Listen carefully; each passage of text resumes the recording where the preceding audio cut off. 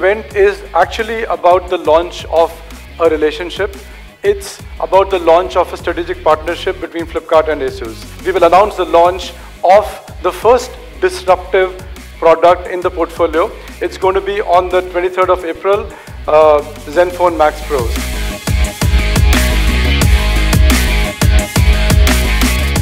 Hi guys, just had a look at the Asus Zenfone Max Pro. It's powered by the Snapdragon 636 chipset, and other specs are also actually pretty interesting. I can't talk about it as of now, but another thing is that it has a massive battery, but I held the phone, used it for some time. It feels very light to hold. Again, this phone will be launched via Flipkart on 23rd April at 12:30 p.m. So stay tuned for that. Again, I'm also looking forward for this smartphone.